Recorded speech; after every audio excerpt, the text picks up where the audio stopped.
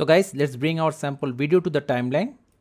Match to media. Also you can see that our video have 30 frames per second. Single click. Now to have slow motion, go to right side, speed.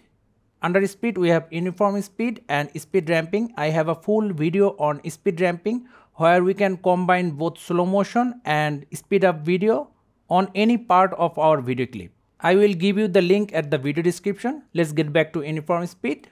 The duration of our video is 1020.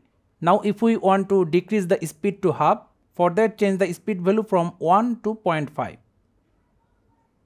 See, now the duration is 21 seconds. Let's make the video have 1/3 of the speed. For that 0.33 or 0.32. Now the duration 33 seconds. Now if we play it, let's render it. See, the video slow motion is kinda choppy. So how to fix it? It's really simple. Change the AI frame interpolation from frame sampling to optical flow. And now if we click on render, see, when we are using the frame sampling, it took only 10 to 15 seconds.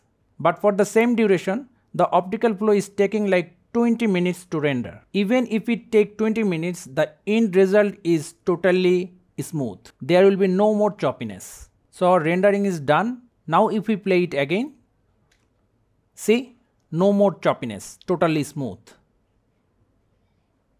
So guys, that's how easily we can make smooth slow motion in Filmora. Thank you guys for watching. Have a good day.